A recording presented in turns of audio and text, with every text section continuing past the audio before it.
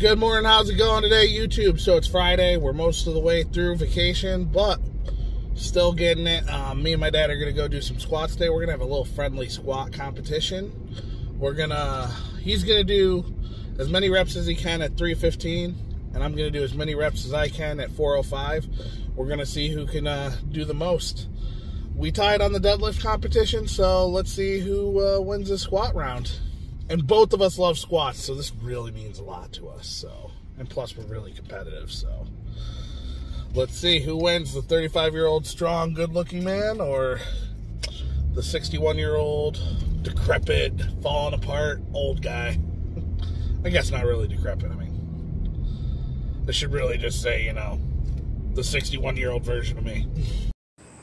So we got to the gym. It felt a bit weird because I've been lifting on a monolift squatting off a monolift for about a year now. So we're using this little rack that they've got there. They also have a couple Rogue racks, which I would have preferred to use, but this was what we had. Those two racks were being used. So we just started warming up. I felt pretty good during the warm-ups. His lifts were looking all right. I mean, as you can see, being his age, he's got a limited range of motion, but you know, like I told him, I'd count it because he's 61, so obviously we're all going to get there at some point. But yeah, no, felt pretty good warming up. So he was finished with his warm-ups, and he started his 315 AMRAP for the competition, and gotta say, he went all out, did his best, gave a pretty good effort, and he still did some couple sets after this. I mean, drop set from 225 to 135. But still pretty impressive. He kept pushing through. Obviously had to take a couple breaks to get his breath, but guy kept going. I mean, he got a total of 14 reps in him, which, I mean, that's a pretty good amount at his age, being 315 pounds on the bar, and, you know, doing it all in one set. I don't think he's tried to push himself past 12 reps on this in quite some time, so he did very well. I was pretty impressed by it, but we'll see here in a little bit how I do with my 405. We're going to be, I think we're getting to the end of this 315 here. Yep, there it is. So I still had to warm up with the 315 because I don't want to just jump into 405. So I did a quick triple, you know, just get the blood flowing, get the joints going. But like I said, I was feeling pretty good.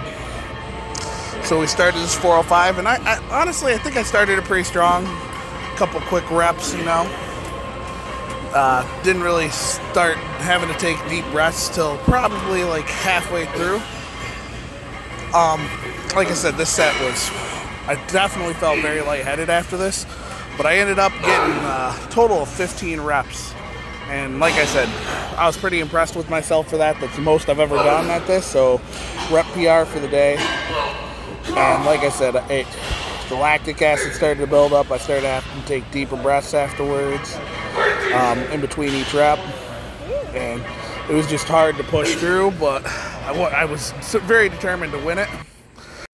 So afterwards, we decided to give it a nice little 495 triple, and you know what? I was pretty impressed at how fast that moved after doing 15 reps at 405. Like, it still moved just as easily as if I hadn't done anything beforehand.